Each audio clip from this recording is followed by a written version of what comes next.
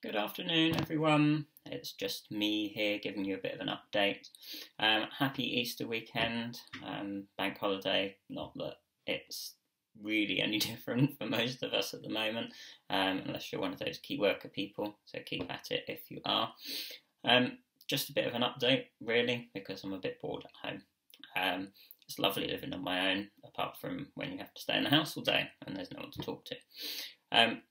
I've been watching the daily updates from the government on the COVID-19 situation, and I'm not really too sure what to think at the moment. Maybe things are getting better, maybe we're hitting the peak. I'm not sure yet, but I'm just going to keep watching those and seeing what they say. I've loved seeing all the messages that you've been putting on Class Dojo on the portfolios.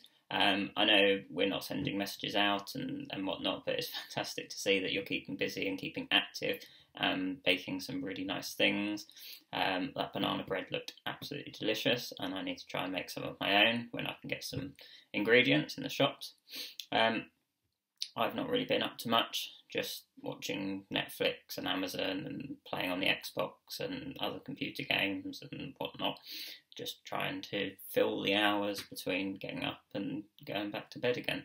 My sort of highlights going outside for my exercise.